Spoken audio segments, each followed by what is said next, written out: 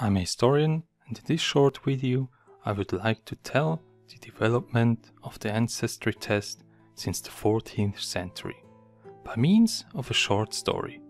It has been greatly simplified so that the main point comes across better. Who am I? Where do I come from? And from whom do I descend?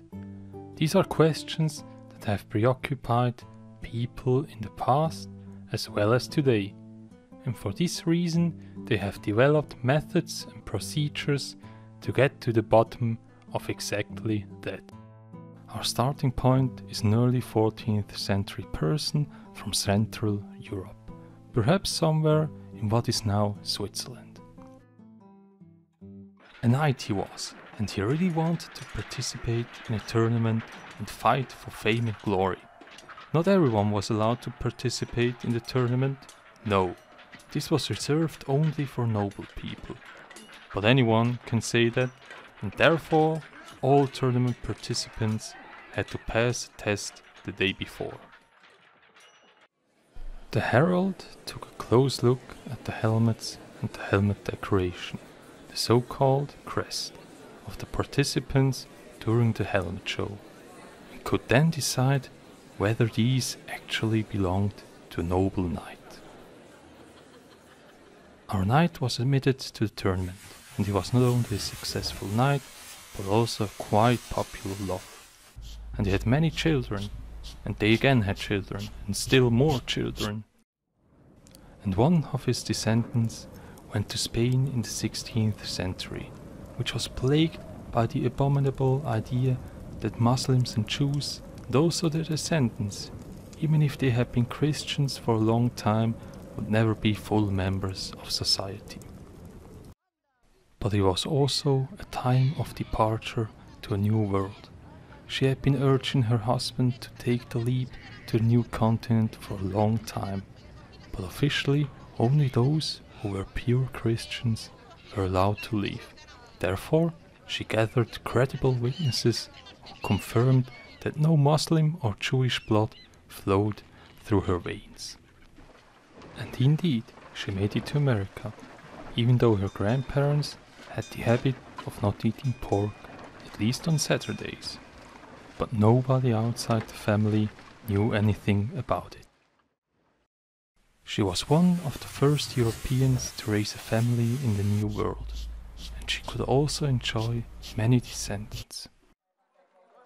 18th century colonial Latin America. The Spaniards and Portuguese built large cities and mixed numerously with the indigenous population and with Africans who came mostly to America as slaves. Our descendant is located in a place bursting with wealth, the famous silver mountain of Potosi. But he was not rich. As a simple Indio, as the Spaniards called the indigenous people, he had to work in the mines. But wait a minute, his father, whom he had never met, had been Spanish, he was told.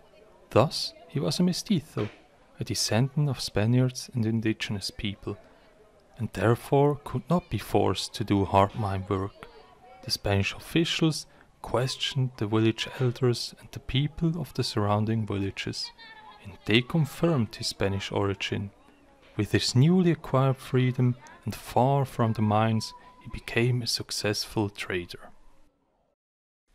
He too was granted the happiness of children, and our last descendant lives today in the 21st century. Somewhere in a big US American city, he wonders where he comes from and who his ancestors were. In his house, his father's side maintained mainly German traditions. Well, a DNA test is no big deal nowadays. He quickly sent the cotton swab with his saliva to some private company. The evaluation of his DNA according to a very special procedure, which he doesn't understand anyway, is returned to him after a few weeks.